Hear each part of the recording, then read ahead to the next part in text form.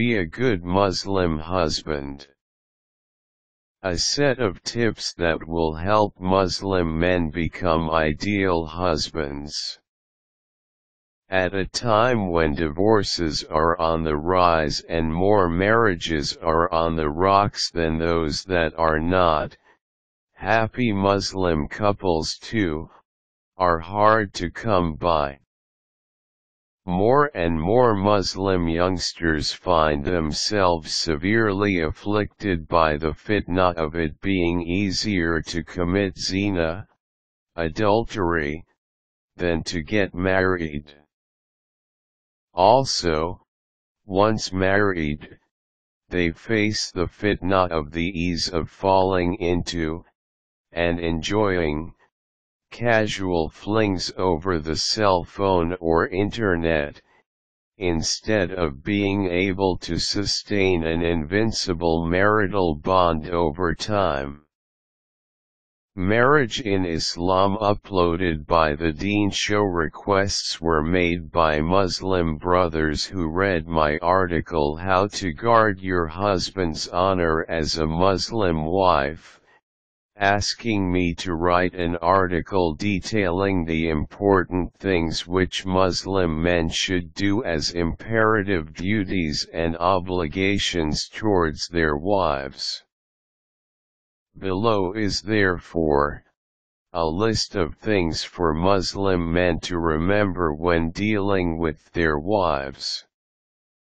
An important reminder: these tips are being suggested while bearing in mind the specific dangers and risks that married individuals face, as a couple, in today's day and age. Marriages today need to be armed with sufficient armor against the severe onslaught of fitnahs. Always emulate the behavior of the Prophet Muhammad with his wives. Allah says in the Quran, "You have indeed in the Messenger of Allah a beautiful example of conduct for anyone whose hope is in Allah and the final day, and who remembers Allah much." Quran 33:21. The Prophet Muhammad overlooked his wives' shortcomings, and tolerated their unreasonable behavior. The books of Ahadith are replete with examples of how he ignored what he did not like about their actions, with a smile and patient silence. Once, when he became very angry with all of them, he left their company and resolved not to talk to them for a month. Instead of shouting or verbally reprimanding your wife for every mistake, just ignore her. If she is fighting with you or being unreasonable, you can always leave the room and not answer back, which is the best strategy. When you will ignore her for some time, she will willingly relinquish the behavior which angered you. Treat her with respect, especially during intimacy. Sexual gratification is the foremost reason why men get married, and they make serious mistakes right in the beginning, which cause the greatest blows to their marital relationship. Muslim men should fear Allah regarding how they handle their wives during intimacy. Narrated Jabir bin Abdullah, may Allah be pleased with him, the Prophet did not allow sexual intercourse before fondling the wife.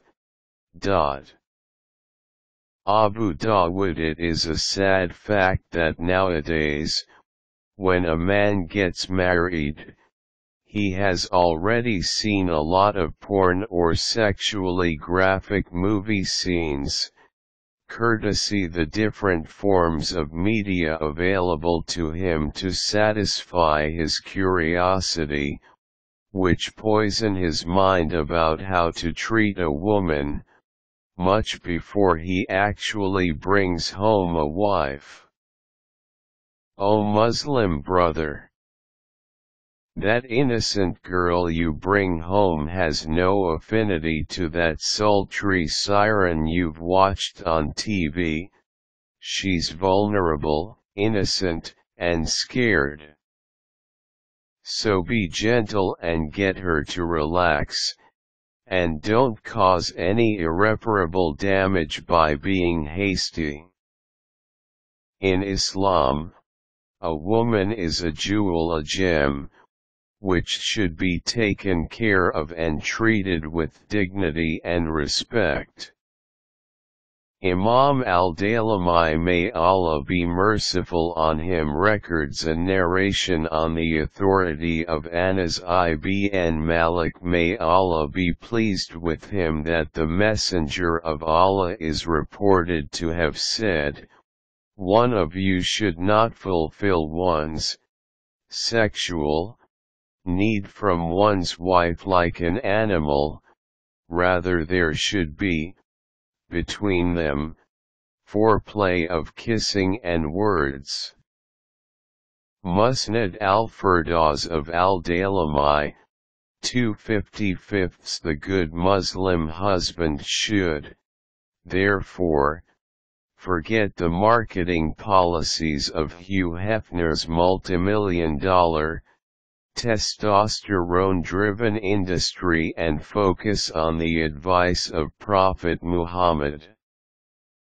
Movies and romance novels are not the sources from which you should be drawing instructions for intimacy.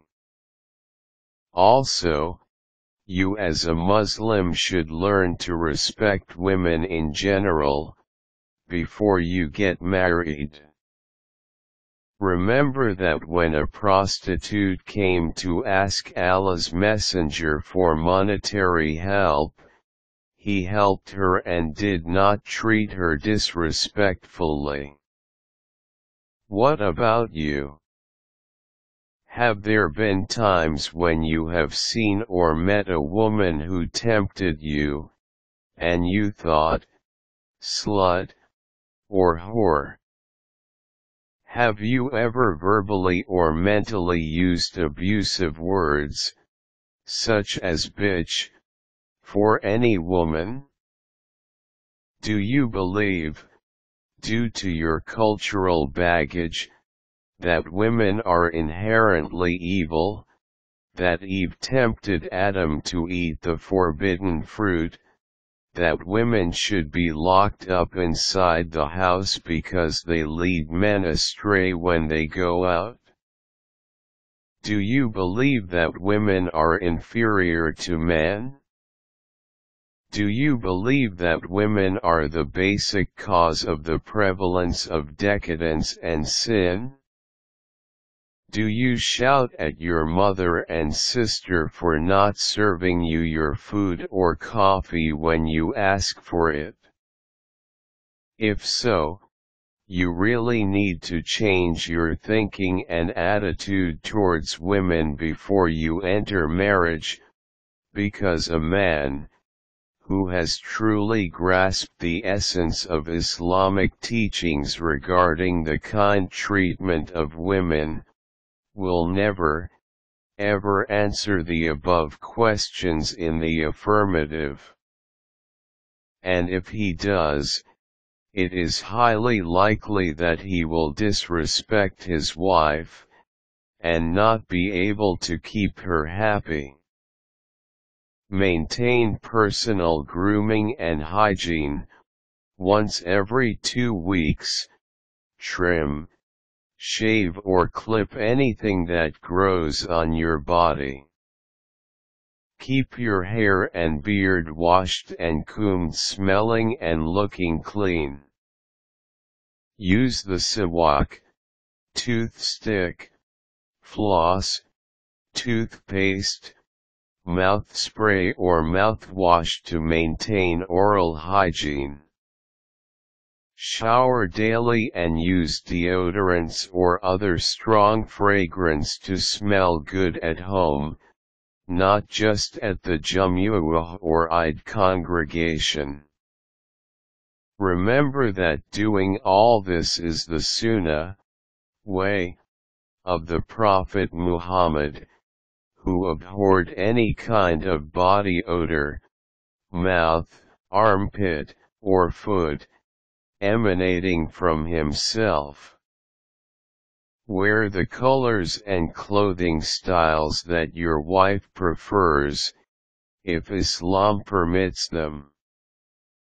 Your wife is a consultant, not a personal valet or slave, the foremost quality which Muslim men desire in a wife, after beauty and physical attractiveness, is that she be obedient and servile, and that she do their chores without being told, e.g. ironing their clothes, cooking their meals, or doing the laundry.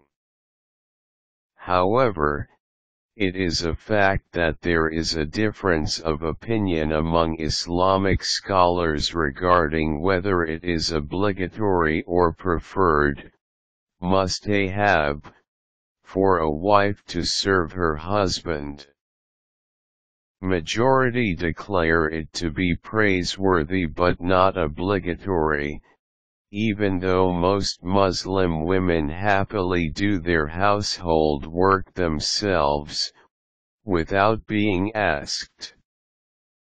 The Prophet Muhammad did his personal chores himself, and we do not know of any hadith in which his wives were known to serve him elaborately.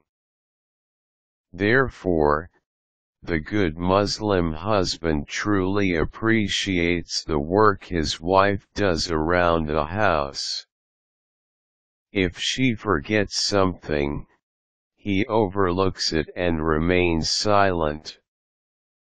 He also consults her in important matters before making the final decision, e.g. naming their children, changing his job, making an investment, going on a trip, having his family members move in, or in even small matters such as what she'd like to order for herself when they eat out at a restaurant.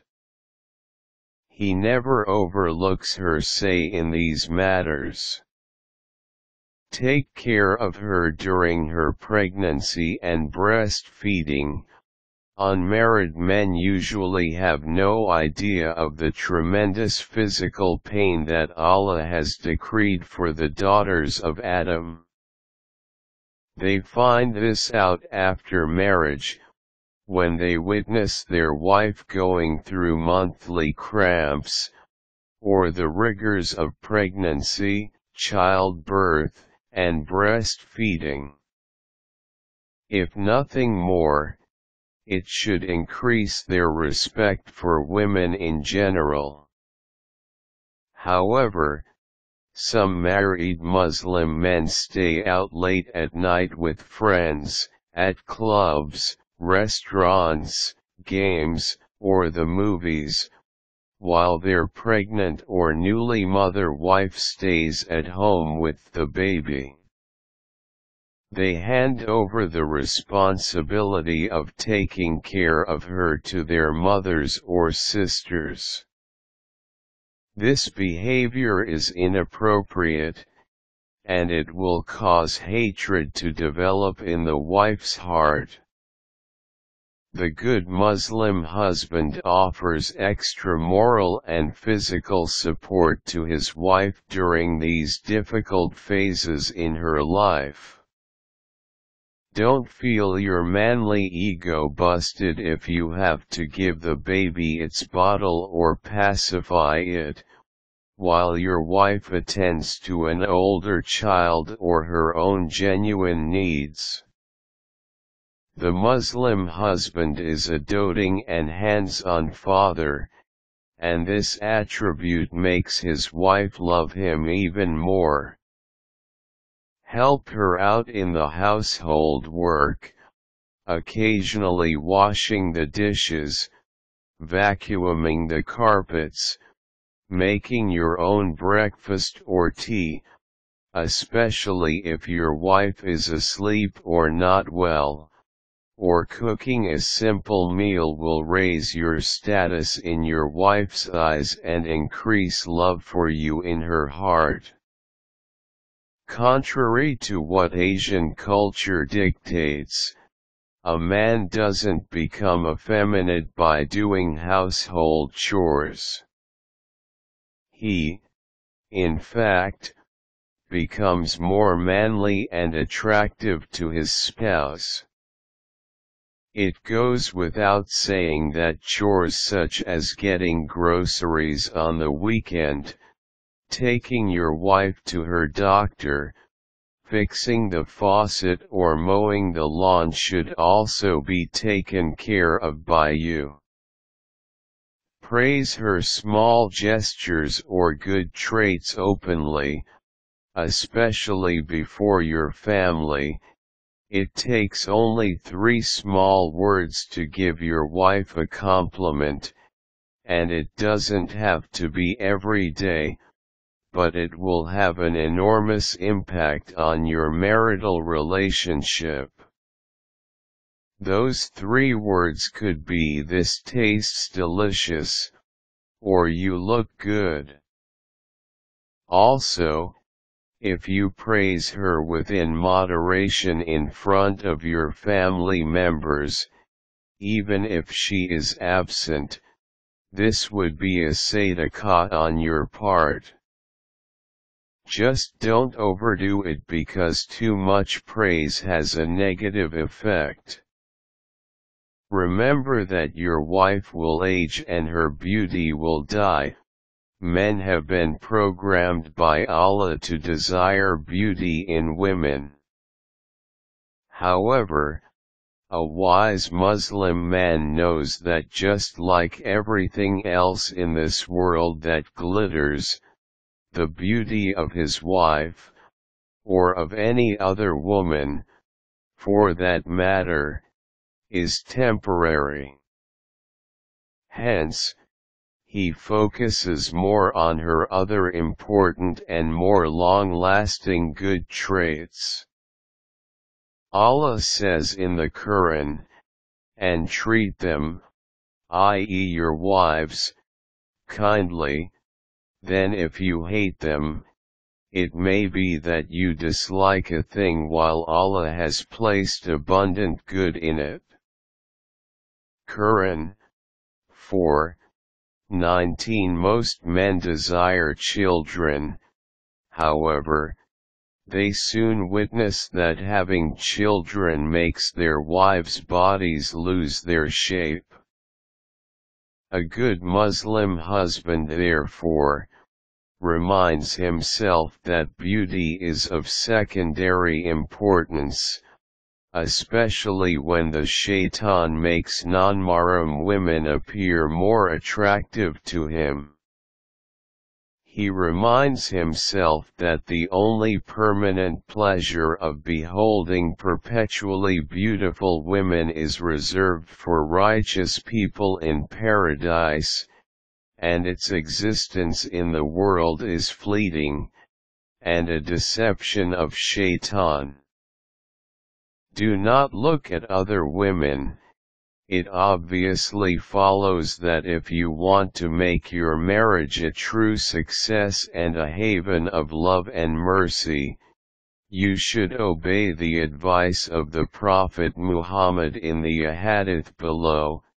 Jarir ibn Abdullah said, "I asked the Messenger of Allah about an accidental glance at a woman.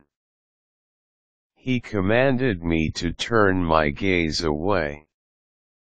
Al-Tirmidhi, the Messenger of Allah said, "O Ali, his cousin, do not follow a glance with another, for you will be forgiven for the first, but not for the second. Al-Tirmidhi, 2701. Therefore, do not hang around men who stare at and pass comments on women's bodies, who have a string of women friends, or who regularly attend mixed parties. Keep all kinds of conversations with women to a basic minimum, either at work, or on the internet, or on your cell phone. Be businesslike when talking to them due to necessity. Sound boring? Well, you can't be a good Muslim unless you train yourself to obey the Prophet, even if it goes against your base desires. And being a good Muslim husband can only be possible if you are a good Muslim first. Do not use the Quran and a hadith to establish your authority. It is very common for Muslim men to pointedly remind their wives in the first few days after marriage of the Quranic verses and a hadith declaring their superiority and special rights over her.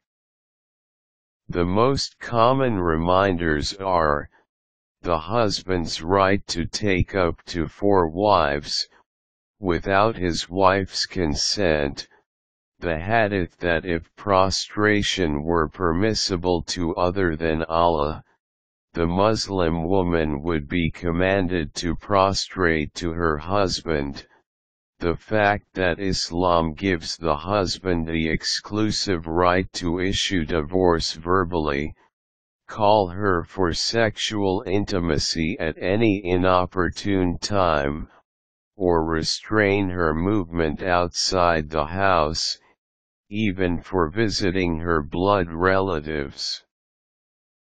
So many Muslim women I know were told by their husbands in the first month of marriage that they could only visit their parents for such and such number of days per month, and they could of course not work or study, even if they were involved in righteous dawah work or religious education, only once or twice a week. What impact does this action, of reminding your wife of your superior rights, have on the innocent and well-meaning Muslim girl who has come to your house?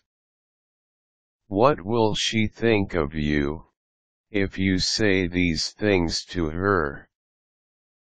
What does saying such things to her imply about you as a person? Definitely, that you, as a man, are insecure, and are using your Islamic rights in a feeble attempt to establish authority over her. A man who is self-confident and righteous will never use this inappropriate method to try to overshadow and dominate his wife. He doesn't feel insecure in his status as her husband. He does not think that the only way to have her all to himself is to trap her in his house, making her serve him all day like a personal valet. Therefore, a good Muslim husband should never remind his wife of his higher status, unless she persistently disobeys him or does actions that are forbidden by Allah. The best way to make her obey you is to let her have everything she wants within Islamic limits, of course, and to focus on giving her her rights, over and above what she deserves. She will then automatically become the devoted, faithful, and obedient wife that you want her to be. Your wife's adherence to religious obligations and her education are your responsibility. After years of marriage, eventually a time comes when most Muslims' husbands have no idea how their wives spend their days. It doesn't bother them to know that their bored wives gossip for hours on the phone, watch excessive movies and television, or waste time doing window shopping, attending ladies' lunches or tea parties, or hip-hopping from the mall to the tailor to get new outfits made. A good Muslim husband is aware that his wife's secular and religious education is his responsibility.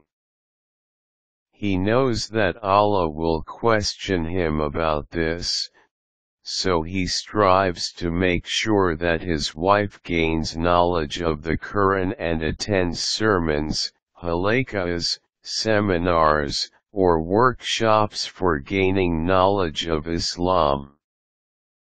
He also spends on her secular education, if she wants to pursue a degree.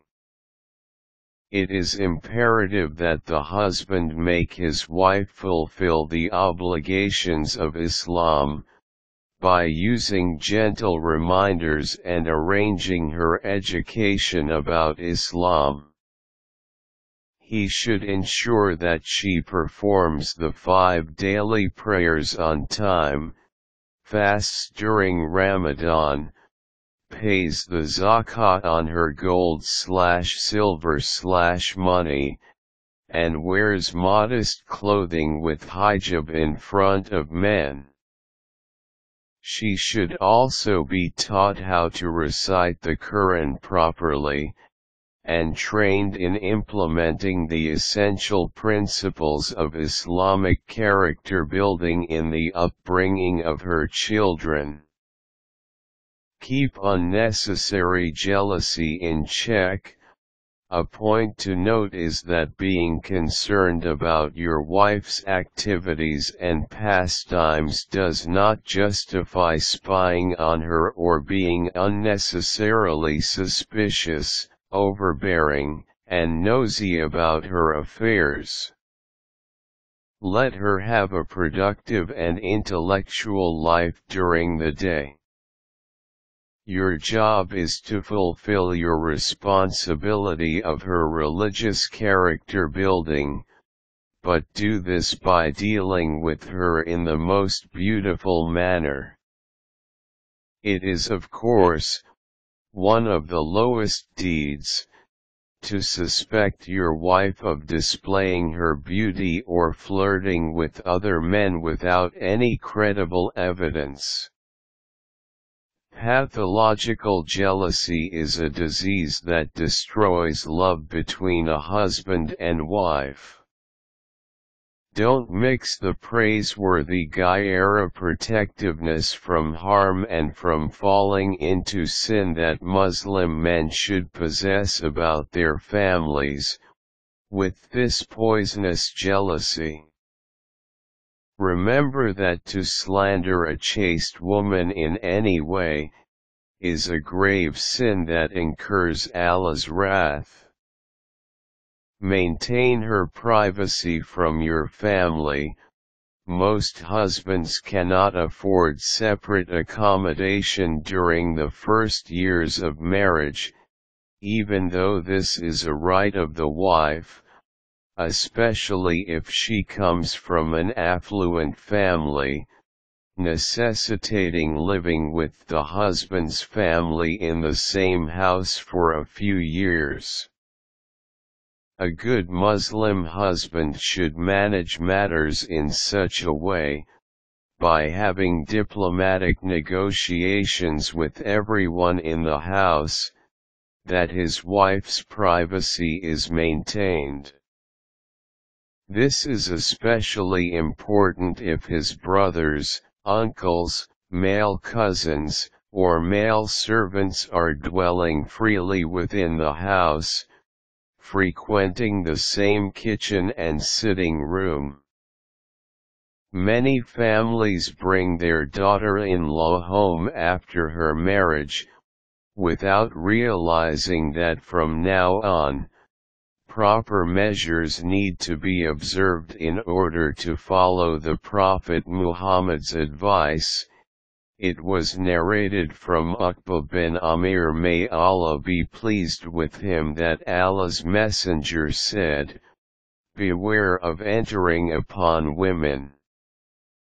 A man from the Ansar said, "O Messenger of Allah, what about the in-law?" He said, "The in-law is death." Sahih al-Bukhari, Sahih Muslim. This hadith implies how careful a Muslim husband should be about his male relatives entering upon his wife, especially in her private space, such as her bedroom. You as a husband can ensure the following: ask your family to not enter your wife's room unless she approves, e.g. when she's lying down, or if she has closed the door. Ask your brothers not to hover outside her bedroom door. No one should rummage through her cupboard or handbag unless she approves. She should not be deliberately overheard when she's talking on the phone.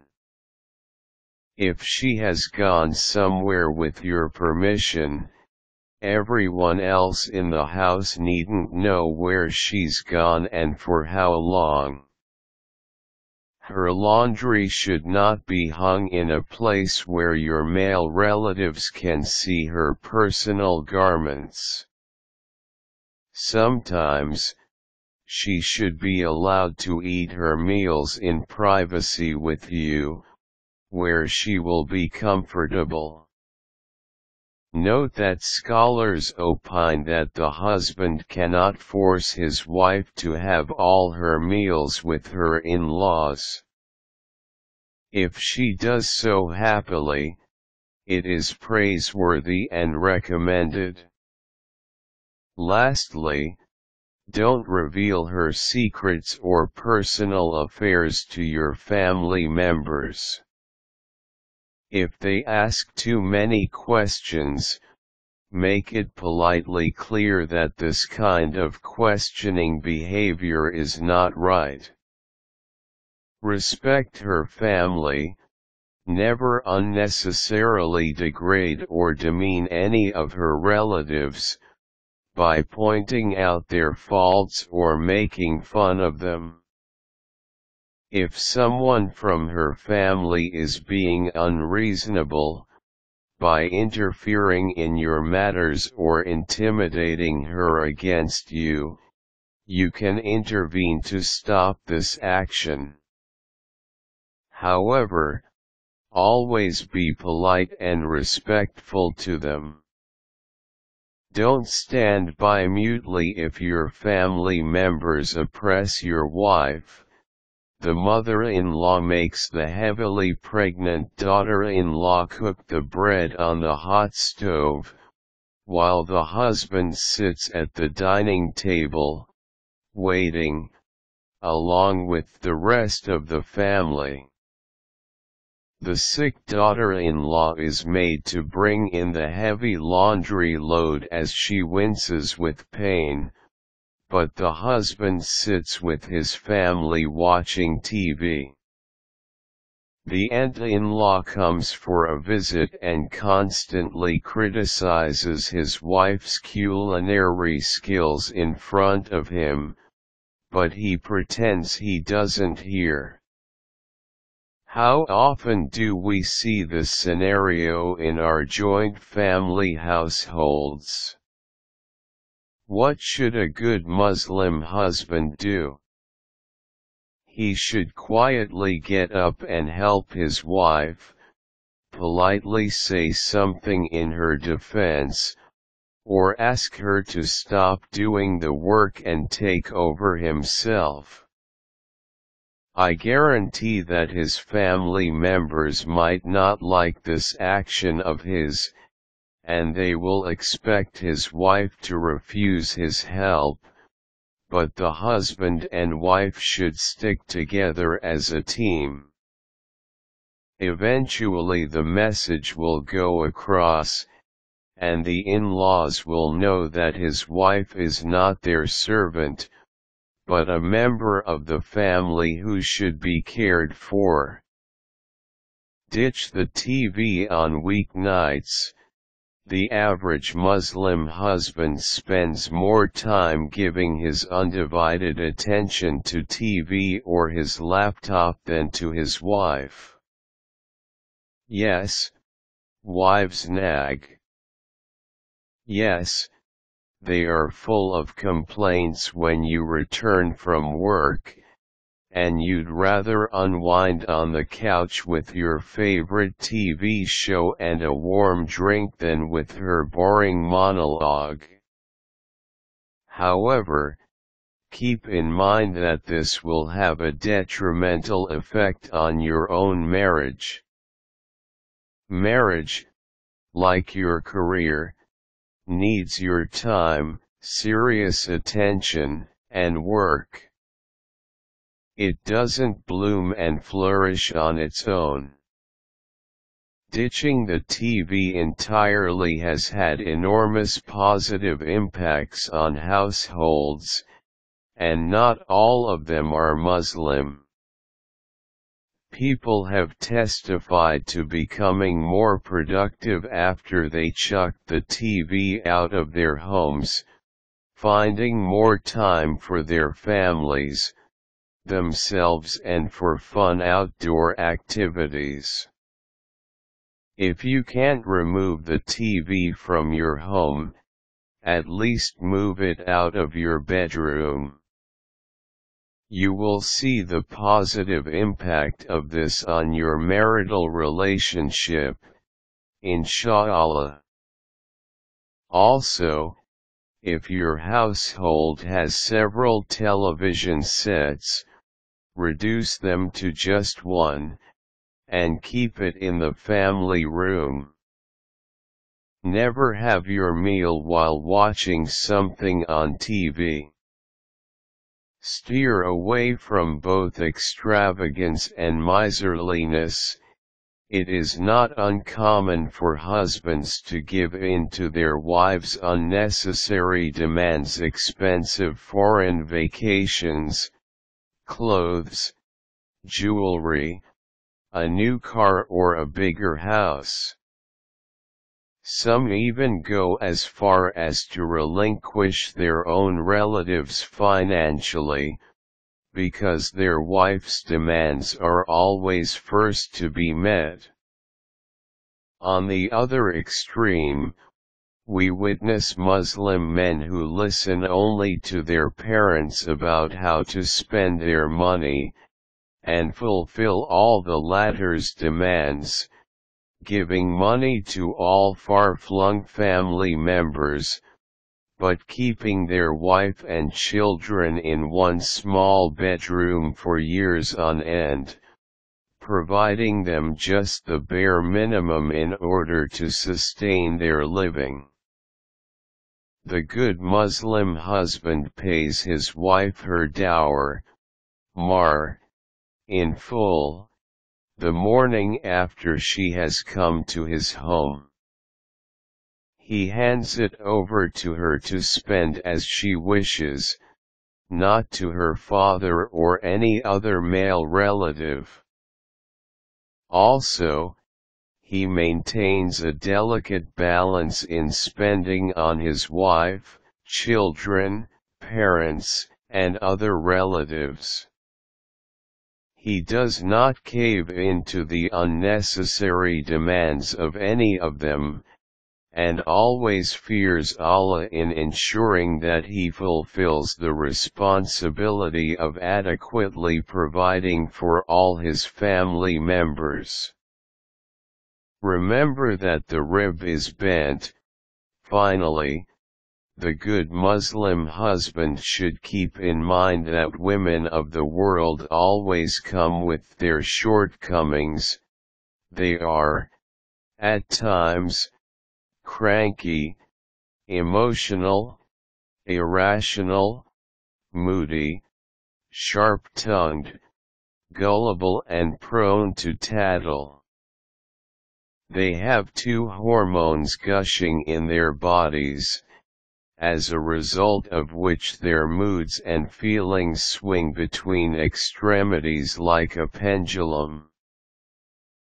Put up with her irrational behavior, the unjust accusations, suspicion, complaining, crying, screaming, and shouting, for the sake of Allah.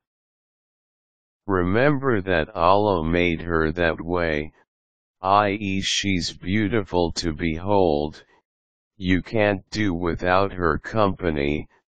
The house seems desolate when she leaves, but when she's with you, she will display her negative traits too. Be patient and overlook them. Narrated Abu Hurairah, may Allah be pleased with him, Allah's Messenger said, "Woman was created from a bent rib. If you want to enjoy her, you enjoy her while she is still bent. If you will try to straighten her, you will break her." Sahih al-Bukhari, Sahih Muslim. Useful links. Islam QA, The Rights of the Husband and the Rights of the Wife in Islam. Review of Sound Vision's video, Ideal Muslim Husband and List of Qualities of an Unideal Husband. Darussalam's book, The Ideal Muslim, an excellent read for Muslim men. Islam QA, to what extent can the in-laws interfere in a Muslim wife's life?